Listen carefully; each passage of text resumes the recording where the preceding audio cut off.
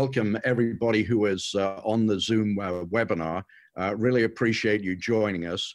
We'd originally scheduled this event in person in Stora Auditorium.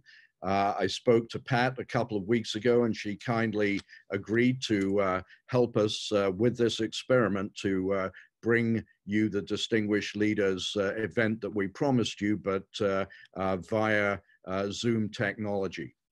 So once again, thanks to all of you for joining. And I believe we also have international alumni on the call as well. So the power of the Distinguished Leaders Lecture Series is extended now, not beyond, is extended beyond the immediate South Florida region to the national and the international audience as well. So I have a number of questions I'm going to ask Pat, and then I think some questions have been sent in by the audience already. But those of you who wish to ask a question, please send a question through by text, and we'll endeavor to include as many of those as we can as well. For the purposes of convenience, the audience at the moment is muted. So you should all be able to hear us, Pat and myself, but not necessarily hear each other at this point. So let me start, Pat, without again going through your CV, which is fantastic, and I know many women executives in the United States rightly view you as a terrific role model for them. You've served on many Fortune 500 boards, have connections in many companies. What are companies doing during this current crisis? We're here to talk about leadership in crisis. Yeah. What are the companies prioritizing? Yeah, well, thank you, John. It's really nice to be with you and all of the folks who have joined. I'm sorry it's not face-to-face, but we're utilizing, I think, technology to the degree that we can. As you said, look, I have the pleasure of serving on some terrific boards with some very strong CEOs. There is no question that this is the most unprecedented time I've certainly experienced in my career, and I've gone through the dot-com burst and the ensuing telecommunications crash, 9/11, the Great Recession, financial crisis in 2008, 2009, and none of the companies that I'm associated with have seen anything like this, and you all know that.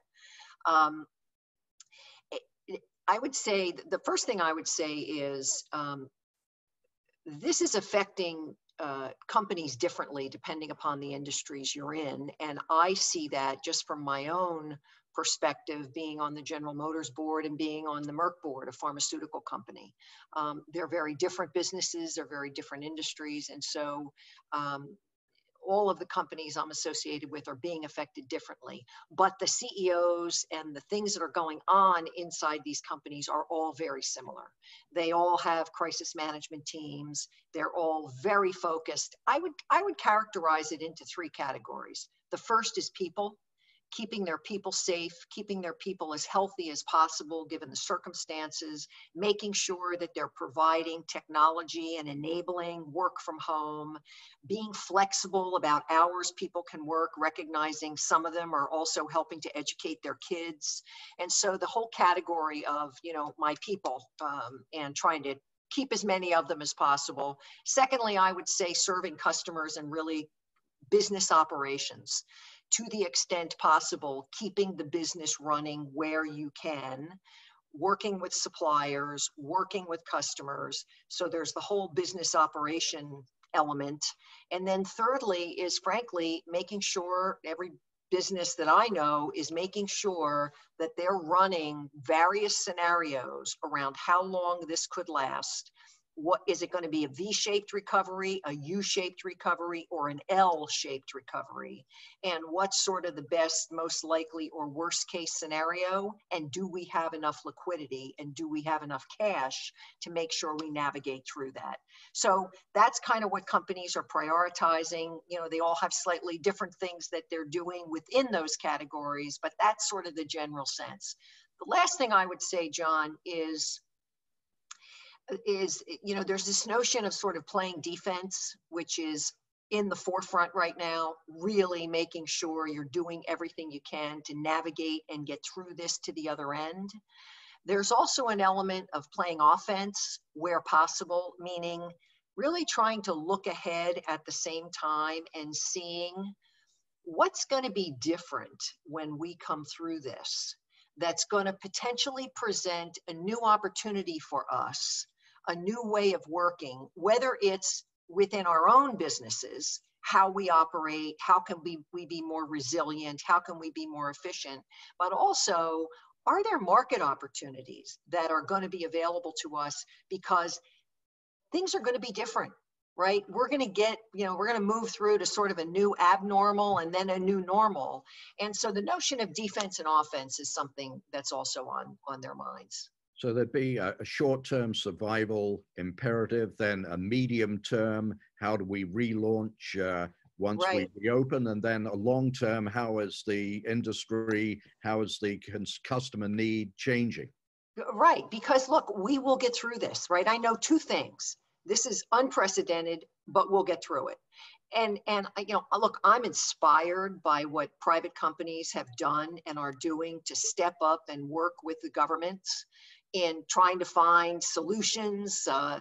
You know, GM is making ventilators and masks. Obviously, you know, the pharma industry is hard at work finding vaccines and therapeutics. So it's really quite inspiring, but we'll get through this. And you need to have a plan when we do.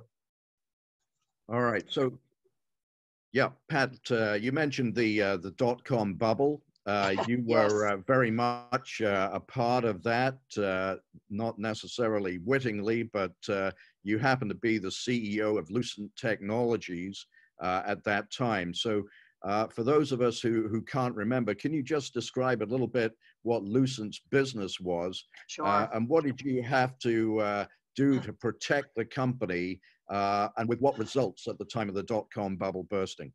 Yeah. So for those that don't remember, because this was a while ago, and I know you've got, you know, different age ranges, if you will, on the in the session. Lucent Technologies was a spin out of AT&T, a very large spin out that really concentrated its efforts on communications equipment. It was a communication systems leader. If you think of Bell Laboratories, Bell Labs was part of Lucent.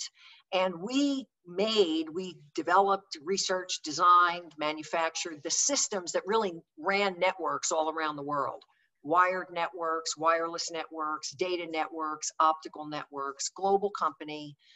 Came out of that spin and was just on a real high. That was at the time of we all remember, some of us remember the internet boom when things got very frothy.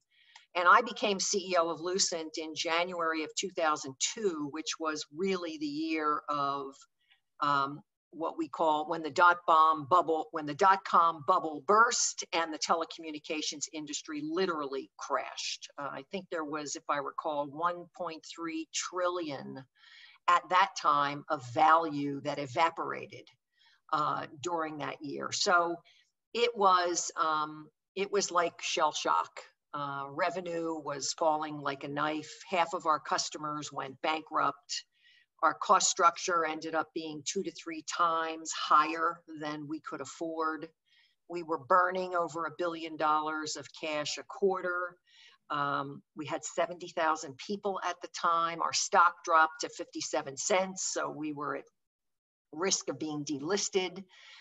We were very close to bankruptcy, if you will. In fact, 3 firms were in and told me that they thought that was our only way out. So we had just an incredible challenge on our hands. Fortunately, we had a good, strong board who was helpful and didn't panic.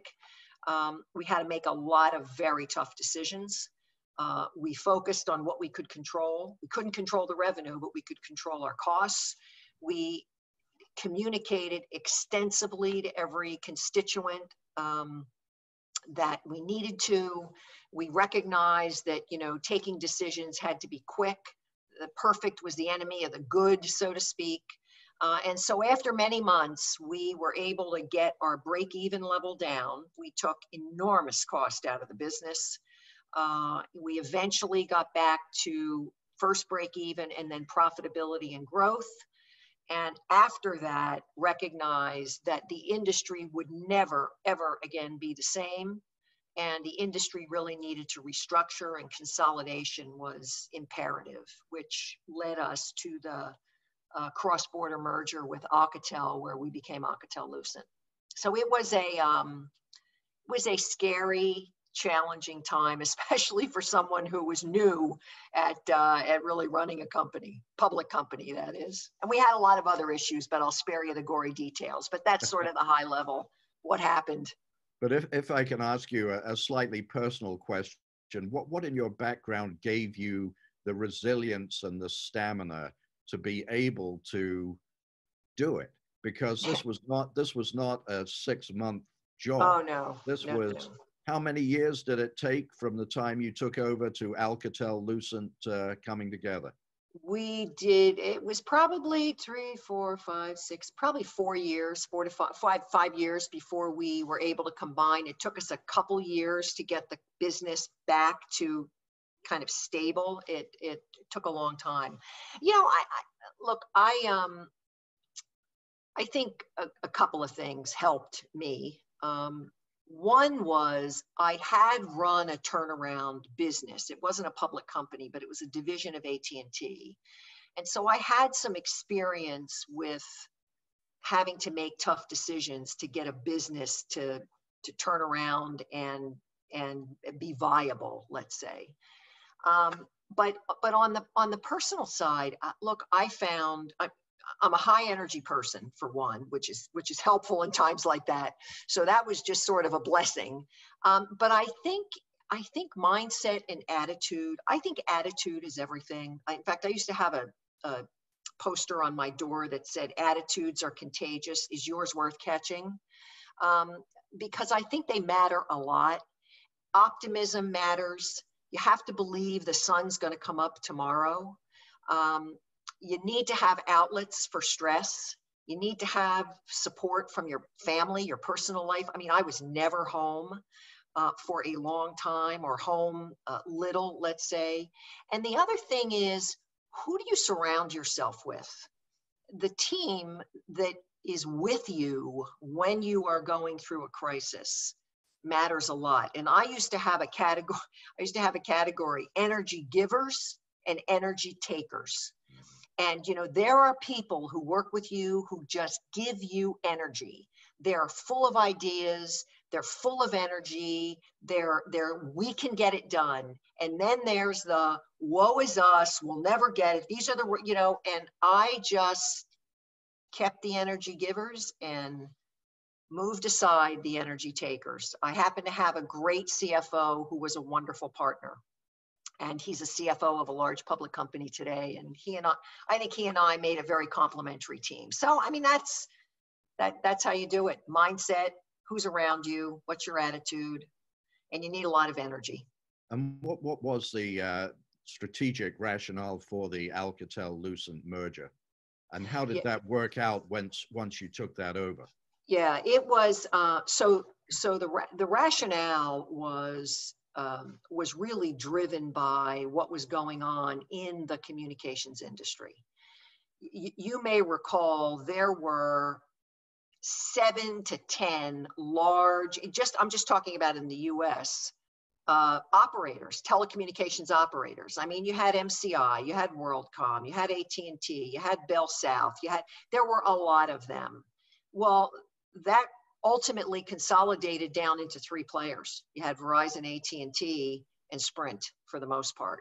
So the customer base around the world was consolidating. There were just too many equipment providers. And so the strategic logic, frankly, was, how do you survive? We had no pricing power. There were way too many of us investing in the same thing.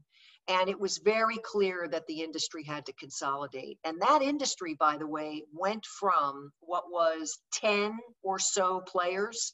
They're now down to 3.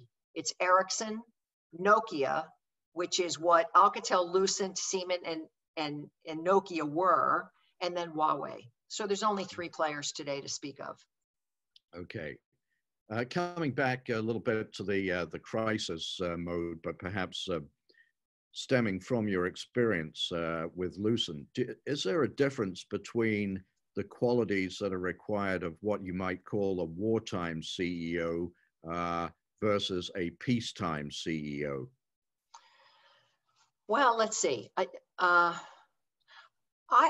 would distinguish experience from qualities. And let me just first say, it is very helpful if you hit a crisis, it's helpful to have been through at least one in the past, right? Not everybody gets that opportunity, but experience leading through really tough times and making tough calls is certainly helpful. From a quality standpoint, look, I think, peacetime, when there's no crises, CEOs can have these same qualities. I just believe when things get tough and you really are leading through a crisis, the kinds of qualities that matter are you objective and fact-based in really understanding what decisions have to be made? Are you decisive? You can't dither around when time is your enemy. Let's say you got to be able to be decisive. You have to be able to accept that everything isn't going to be perfect. You have to have empathy, because invariably when you're leading through these kinds of things, decisions you're going to make affect people, and we're all human beings. So there's an element of empathy that I think is really important that has to come through. You have to be a really good communicator, because the leader of an organization is the person that everyone looks to see what are they saying, how are they saying it, are they confident, are we going to get through this, are they dealing with reality?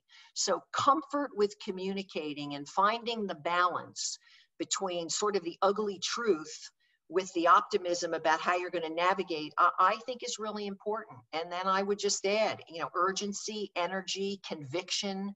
Those are the kinds of qualities that I think are important when you're really sort of in a war.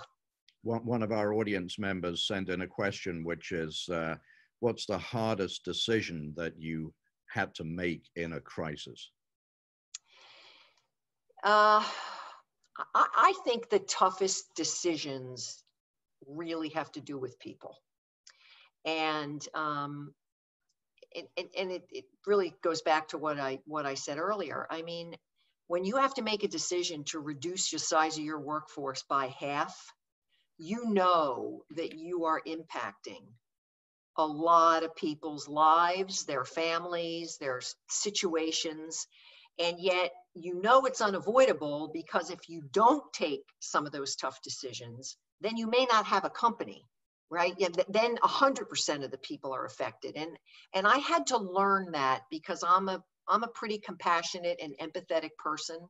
And those have been my most difficult decisions. I never wanted to have to tell anybody they didn't have a job.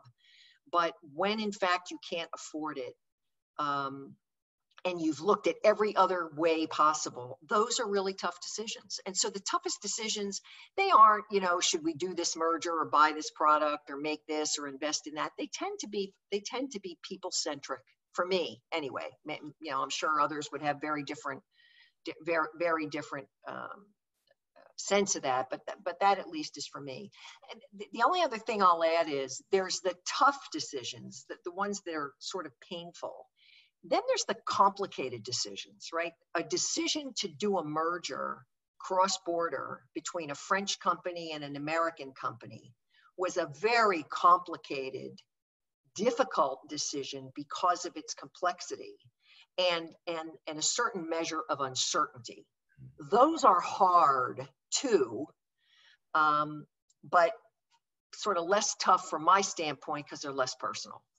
Yeah, so a distinction between an emotionally tough decision and an intellectually tough decision. Yes, an intellectually complicated decision, which makes them tough, right? There's lots of pros, lots of cons, lots of opinions, and where there's uncertainty and you're sort of charting, you're in uncharted waters.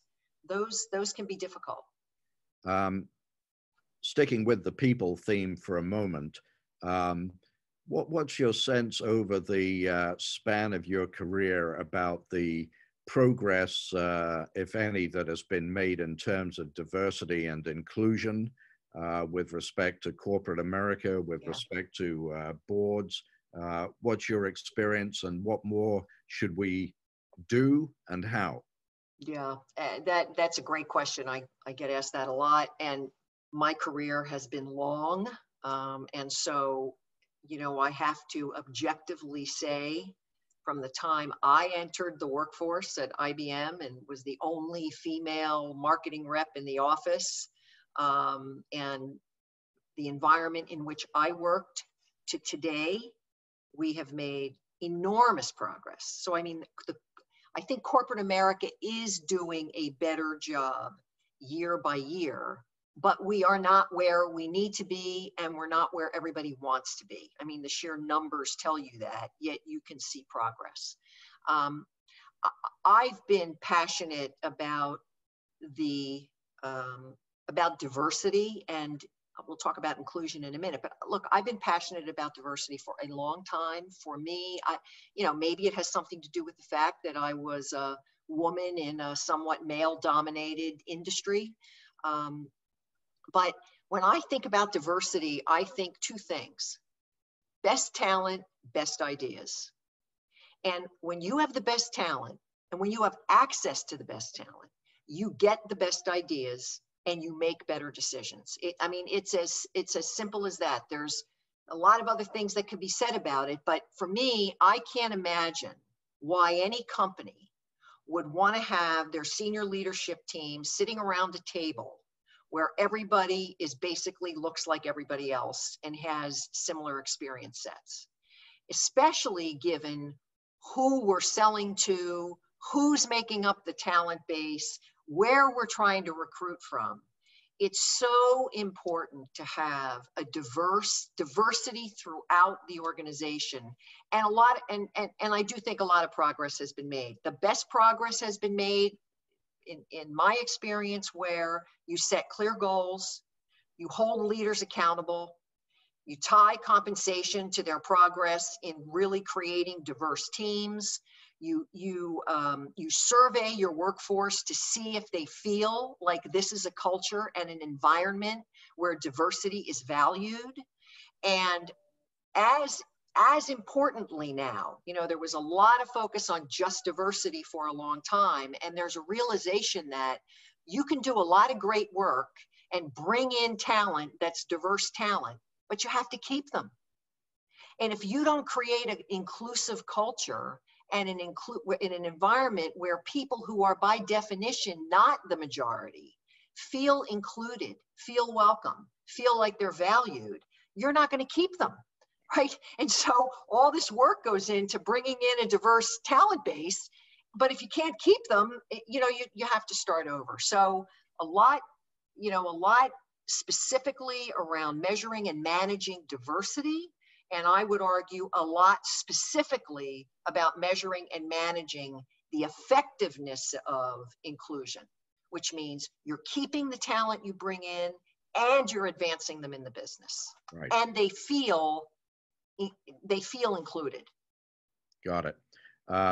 Ron Williams is a good friend of our school. He's the lead director at American Express, and he's sent in this question, which is, what qualities do you need to become an excellent non-executive director? Do you think you have to have been the CEO of a company in order to be an effective non-executive director?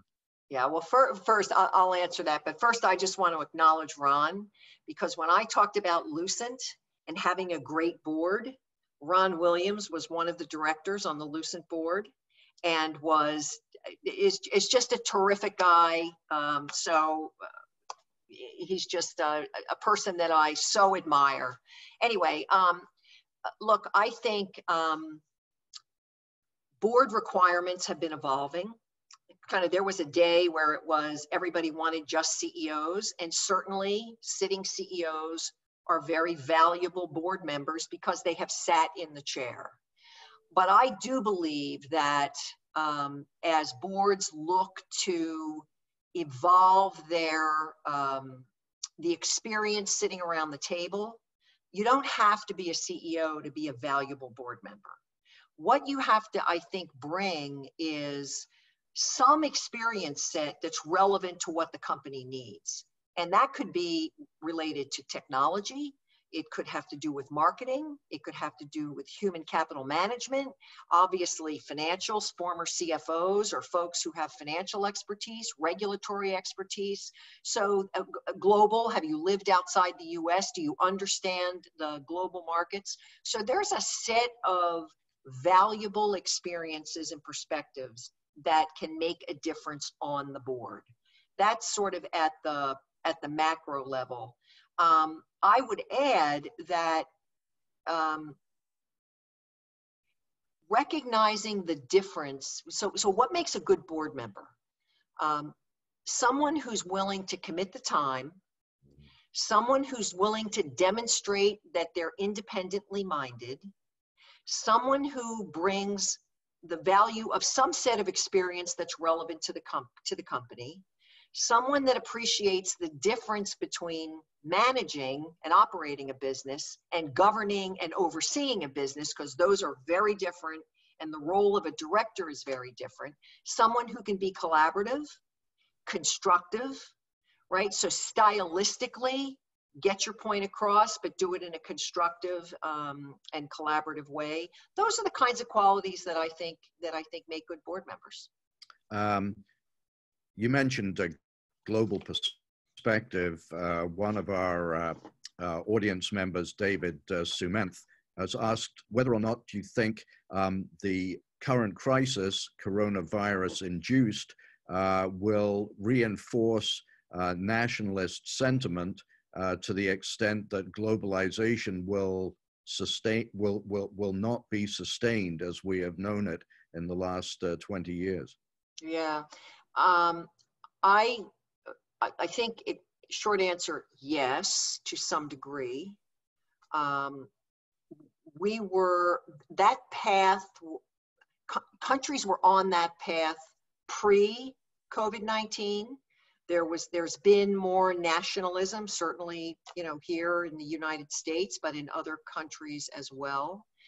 I think that we should expect to see some rejiggering of our supply chains for critical products and supplies that are considered to be of national significance. I think that will cause less dependence for a company, and I'll just speak for the US for right now, to go outside the US to get things, as we found ourselves in this case. So I think there's going to be some, what did we not like about our dependencies outside of the US, and what are we going to do to change that will in fact influence a more nationalistic view, I think in some ways.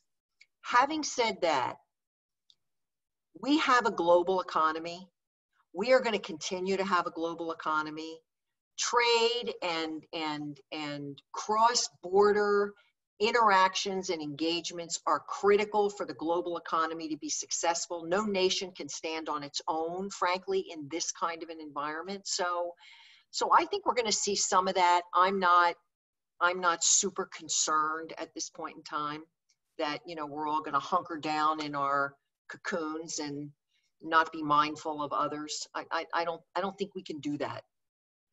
Related question, does the coronavirus crisis favor more of a stakeholder view as opposed to a shareholder view of the corporation?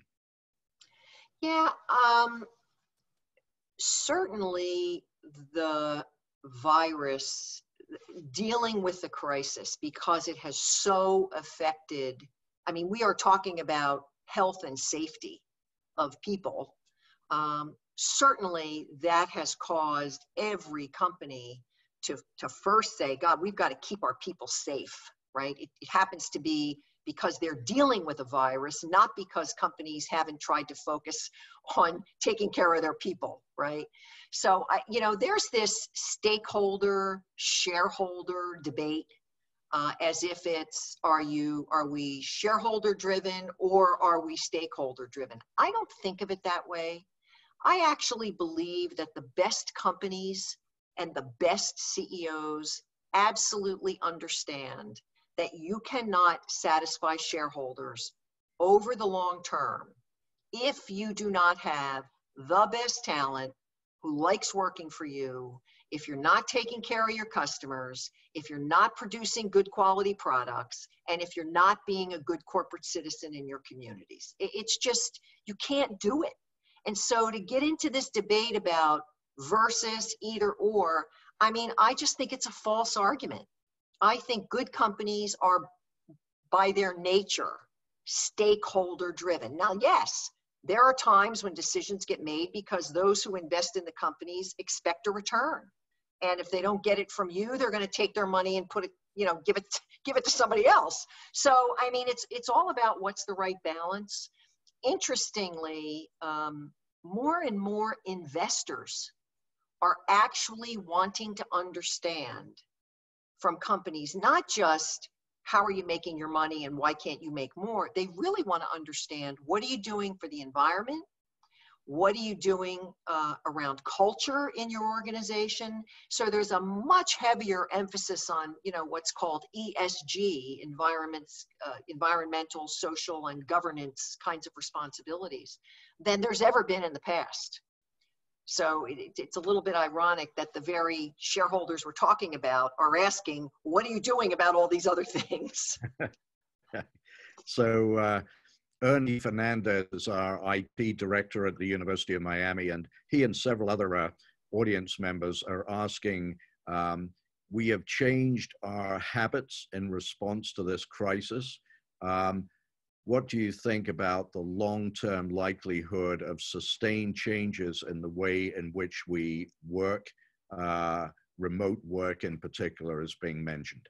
Yeah, I fully expect, and I think it'll be very interesting, that as we move from managing and surviving the crisis to, okay, we're coming out of it, we're coming through it, what have we learned? I absolutely believe that working arrangements will change. I believe level of travel activity will change.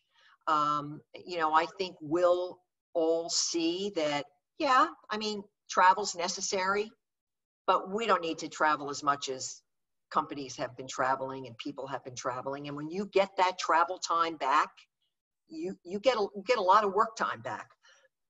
Excuse me. So I do think there will be change. I don't think these things tend to get a reaction and then you sort of settle back into kind of a new normal. So I don't have a crystal ball. I think there will be more remote work from home. I think there'll be more flexible work, but I also think there's an element of socialization that people like, which is coming into the office. But I think some of those setups and arrangements are going to look different.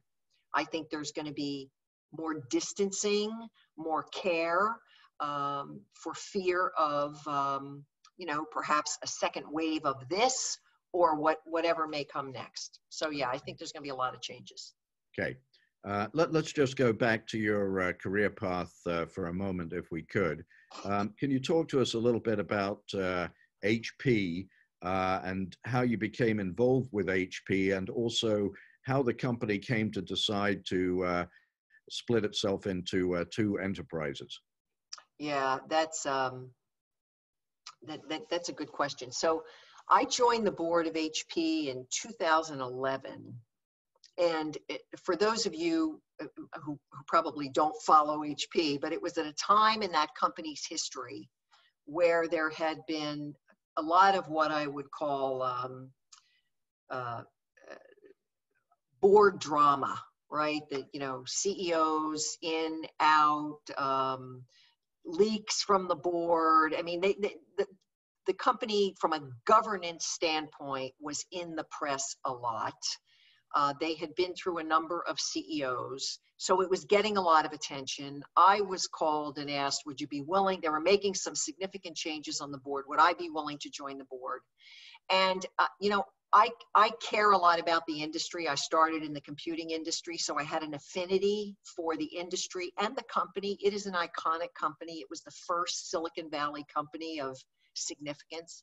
So I joined the board.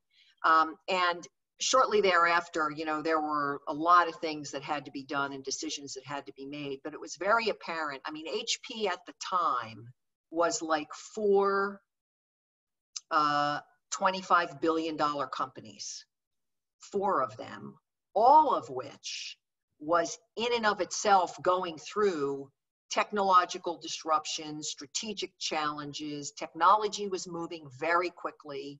And when you have a portfolio of companies like that, you know, how you do your capital allocation, who you give money to, which business you give money to, is often a function of kind of what you can afford, as opposed to if they were standing on their own, they would have access to capital that would allow for them to optimize their performance. And so we concluded that by separating the company into printers and PCs, more consumer-oriented, different business models, different velocity of the business, different development rates, different channels. And then we had the computing, software, and services business, which is Hewlett Packard Enterprise, that we could get more focus, faster time to market, more management attention, and better capital allocation. I mean, that's sort of the simple, what are the four reasons? You know, those would be four large reasons why we believed it was the right thing to do. And we actually did that and created value as a result. And I can tell you after the fact that the company called HP Inc., and then there's HP Enterprises, HP Inc. was therefore able to make investments, buy companies, and do acquisitions that never would have been possible if they were part of the broader HP, because there were other things that would have been priority, which is an example of what I mean about the capital allocation. So you could see it manifest itself once we got the company separated. Couple of people, Pat, are asking kind of an interesting question, which is, in managing through these crises, no doubt there have been occasions when you've made a mistake. What do you do when you've made a mistake? Do you admit you got it wrong, or how do you approach that that challenge? Yeah, look, I think nobody's perfect. No board's perfect. No company's perfect. No management team is perfect, and mistakes get made. I think I just philosophically believe you have to be appropriately transparent. You have to say, look, you know, it's not, if I had to make the decision over again, I wouldn't make the same decision. Here's what I've learned from it. Because I think you have to learn from your mistakes. And I think if you're trying to create a culture within an organization of taking risk, then you have to be able to have some failures. Pick yourself up, say, what did I learn from this? And move on to something else. And, you know, obviously you have to hope that the mistake you make isn't sort of game ending, right, for a company. One of our undergraduate students has asked this question, which is quite an important question, I think, especially for young people. What are the 2 or 3 things in your early life that shaped you as a leader and enabled you to become a leader? Well, in my early life, I'm assuming you mean sort of before I even got into business. I had the good fortune, and you learn from this. Look, I grew up in a large family. I have 6 brothers and sisters. We were all very close in age. 2 of my brothers are disabled and required a fair amount of my mother's time. My father was working. And, you know, I had to, at a fairly early age, be pretty independent in terms of doing things that I needed to do. And And I think independence supports kind of leadership, right? Because you're not necessarily looking around for everybody to help and support. You just sort of have to take charge. So I don't know. I think my family life had an influence on me. I didn't know it at the time, but I do think that contributed to my level of independence and needing to step up just out of necessity. Linda Nider, who is the chairman of our management department, Professor Nider is also the chair of our faculty senate here at the University of Miami, asks, what advice would you give to small and medium-sized businesses and entrepreneurs in trying to navigate the current crisis? Yeah, look, this is a tough time, right? And businesses are certainly all being affected differently. The only thing I can say is I found that when you're going through a difficult time, you have to focus on the things you can control and not spend a whole lot of energy being victimized by the things you can't control. So for small businesses, I would say, look, take advantage of whatever help is available. Like there's a lot of programs now to help support small and medium businesses get through this. I would say be as creative as you can to figure out how to navigate this so that when we come through it, and we will, you're in a position to regroup and ramp up as quickly as possible. And that, that probably requires a bit of a balance in terms of getting through, right? You've got to be ready when you got to navigate the here and now and make sure you can financially survive. But you also want to be careful not to over-rotate where when things open up, because they will, and the opportunity may be faster and greater than you think, you want to be able to take advantage of that. So, look, I think there's some percentage of businesses that may not come through this. I think the vast majority will. I think many of them will be stronger.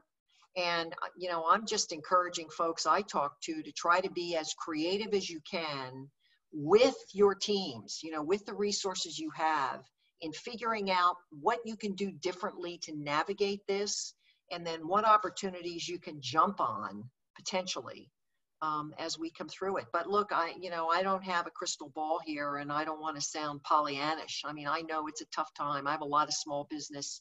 I have a lot of friends who are small business owners, and they're having a difficult time. Similar question. There are thousands of young people, including at our university, who are graduating this spring into what could be the worst job market in memory. A few words for them. Yeah. Again, I don't have a crystal ball, and I don't, I never want to sound Pollyannish, but I will say, I believe, and everything I read says, the economy will come through this and it will rebound. So there will be jobs. There will also be jobs as we're managing through this, right? I mean, I know in some of the companies that I'm associated with, critical job positions that need to be filled are in fact being filled. I mean, they're minimal, but there will be some jobs. And I would just say it's going to be tough. You got to compete. You might have to be a bit more flexible about what you're willing to do in the near term with an eye on something for the longer term, right? So expand your horizons, expand your thinking, expand your flexibility, and figure out, if some small percentage are going to get jobs in the short term, figure out how to be in the top 10%. Figure out what you need to do, how you need to show up, how creative you need to be. And if that doesn't happen, hang in there, don't give up, because there will be opportunities and jobs will be coming back into the economy. It's going to take a while, probably into 2020, but I wouldn't give up.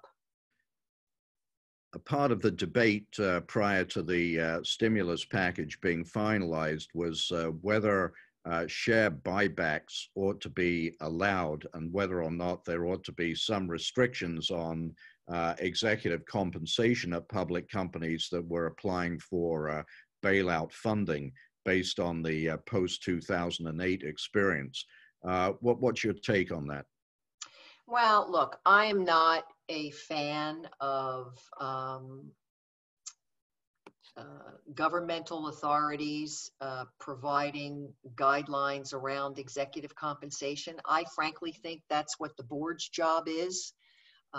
That's a responsibility of a compensation committee, and many companies. I mean, I get a report of all kinds of things that are being done with executive compensation voluntarily, right? Where CEOs are deciding, I'm deferring pay, I'm not taking my pay, senior leaders are cutting their pay. So I don't believe that good, hardworking executives need to be told what it is they ought to do.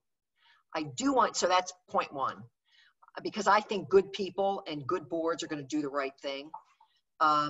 I do think, this happens to be my opinion, I do think that if there is money being provided by the taxpayer, paid for by the taxpayer, because let's face it, the money the government has is the money of the taxpayers. I do not believe if a company is taking that money to navigate their way through a problem, they should be buying back their stock.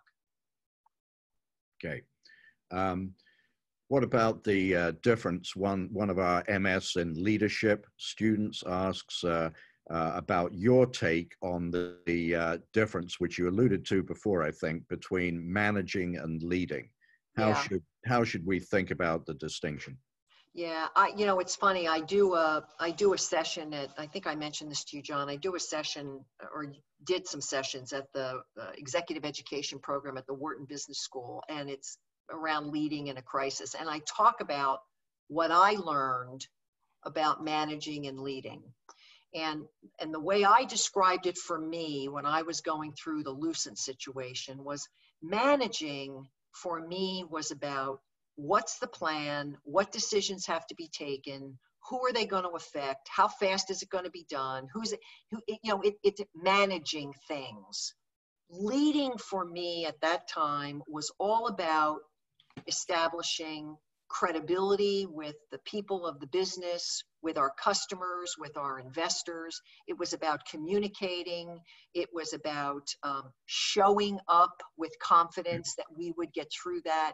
And so I thought of it as, what are you doing is managing, and who are you being? I know that sounds a little foofy, but who are you being? How are you showing up as a leader? And I point to things like even your language. When you have 60,000, 50,000, however many thousand people looking up to say, are we going to get through this? You can't stand up in front of a group of people and say, I hope, right? There's no such thing when you're the leader of I hope. It's we will. And so little things like word choice and linguistics play a role, I think, in how leaders show up for people in their organizations. Someone asks, is the concept of sustainable business dead? Is survival trumping sustainability? Look, I don't think so. I mean, I think right now, the dramatic nature of this crisis, the unprecedented impact that we are seeing on not just business activity, but everybody's personal lives. I mean, we're all at home. It's just a very, very challenging set of circumstances. And therefore, we all think about, okay, I got to survive this. I got to get through this. But we're going to get through this. Right? We're going to get through this. We're going to have a vaccine or multiple vaccines. We're going to have therapeutic treatments. We will learn from what we could do better next time. We will come out stronger and better. And I think all of the things that made sustainability important, none of that, in my view, has changed as we look into the future. Question from the University of Miami treasurer. How do you think about protecting the balance sheet through this kind of crisis? Debt, equity, other, all of the above? All of the above. I think, I mean, it's individual, right? Every company that I know of, is looking at what's the impact on our business? How long do we think this will last? What is the worst case scenario? How much cash do we need to get through to next quarter, the following quarter, the full year? What will the impact be? What's our balance sheet look like? What options do we have? I mean, a number of companies are obviously taking their revolvers, taking their credit lines just to be sure that they have enough. Some are doing converts, some are issuing debt. So there's a lot that's been going on. And I think the actions of the Fed has made that a lot, there's a lot of flexibility, they've acted quickly, let me put it that way. So to the treasurer at Miami, I'd say all of the above. Depends upon what options you have and which lever works best for you. Final question, Pat, from one of our long-serving staff members here at Miami Herbert Business School. What does this crisis mean for the future of higher education? What advice would you give to those of us in higher education? Well, that's a great question. I mean, I'm not an education expert by any means. So I guess I would answer it more conceptually. I think it'll be important for all of the institutions to find a way to assess what has the impact been of, I have grandkids that are, in their freshman year of college, and, their whole second half is online, and every school's going through that. There's got to be a way to understand how effective are we, right? What tools are being employed to improve effectiveness? I mean, it's one thing to be efficient. So it's very efficient not to have to go to class, to be able to just dial in. The real question is, how effective is it around learning, and how effective is it in developing critical thinking, and how effective is it in what is normally gained from group kinds of discussions virtually versus in the same room. So I imagine there'll be a lot of findings that will perhaps reshape how some teaching is done, or perhaps make secondary college and graduate education even more accessible. But I mean, I just don't know what that looks like. But I think there's a lot to look at, is really my point, and a lot to learn from. And I hope we're really looking at effectiveness. Well, thank you so much for focusing on the learning outcomes, which I think are what are most important to all of us in higher education. So before I thank Pat, I just want to remind everybody, and we had, I think, over 300 people on this call, this webinar. I really want to thank you for supporting this. We would love to receive your feedback on how you enjoyed it, how the format, if you have any recommendations for improvement, could be improved. I want to also alert everybody on the call to the fact that on April the 30th, we have managed to secure at 6 p.m. for a similar Zoom webinar. We've managed to secure Dr. David Shulkin, who you will know as President Trump's first Secretary of Veteran Affairs, no longer in the administration, but someone whose capabilities are very highly valued on both sides of the aisle. So he will be here 6 p.m. on April 30th to talk about healthcare in the United States. Pat, I want to thank you again so much for thank you, volunteering John, to be part of this experiment, and I hope you've enjoyed it as much as I have. Thanks for packing so much excitement and insight into the 60 minutes. Really appreciate it. Thank you. It's nice to be with you all. Thank you. Good night to everybody. Stay safe. Thank you. Bye.